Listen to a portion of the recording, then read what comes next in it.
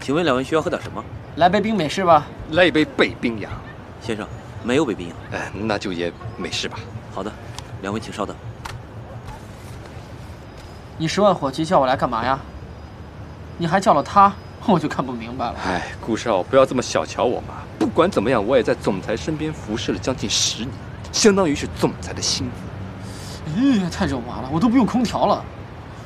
总裁，您叫我们来有什么事儿？说吧。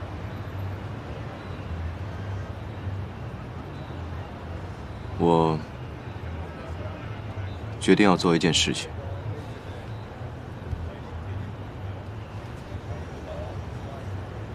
什么事儿啊？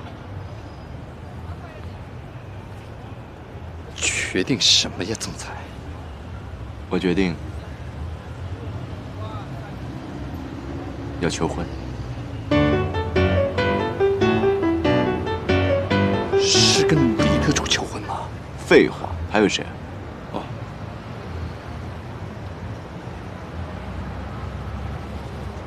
你确定要求婚了？你没有不高兴吧？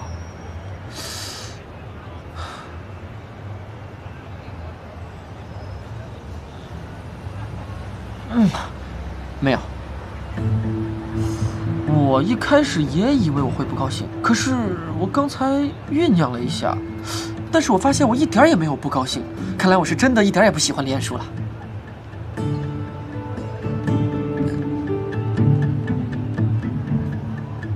你眼睛是钟摆啊，晃来晃去的。不是，我就是想看看你们俩会不会打起来。你看看，都让你给惯坏了，整天跟我没大没小的。你平时那桀骜不驯的一样，谁能跟你正经说话？是。总裁，你要是想跟黎特求婚，那就去求呗，为什么要找我们俩来呢？难道是想让我们帮你彩排？你想多了吧？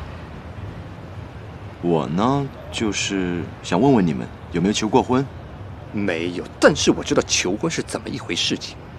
废话，我也知道求婚是怎么样一回事。那么你找我们两个来，是想让我们教你怎么求婚吗？因为这次求婚真的很重要，我想给彦舒一个最特别、最难忘的回忆。最特别、最难忘的，想一想啊。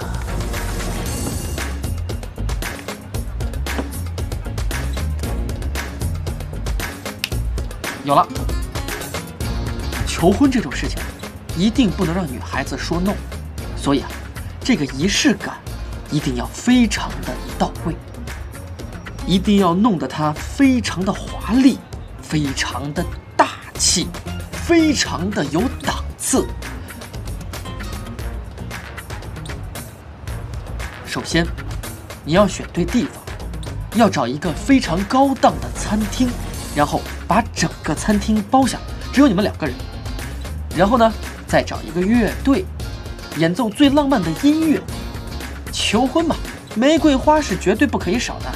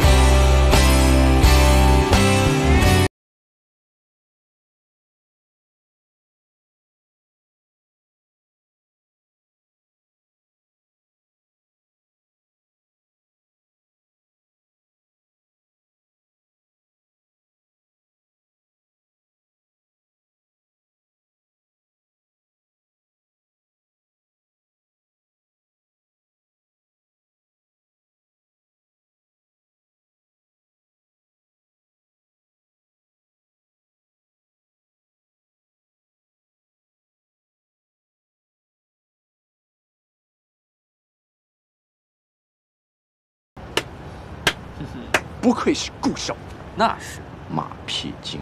怎么样啊？你倒是说句话呀！你该不会以后向女孩这样求婚吧？当然了，这可是所有女孩梦寐以求的求婚方式啊！这场面，喂，你这是什么表情啊？难道还不够特别吗？特别浮夸，特别扰民，而且特别不环保。这已经是我能想到的最特别、最大气的方式了。嗯，你如果还不喜欢的话，要不然你就问问他吧。你们两个在一起那么长时间，你一撅屁股，他就知道你要拉什么屎了。这话有点粗俗。哎，话糙理不糙，顾少说的也没有错。你说说吧。在一个浪漫的喷泉广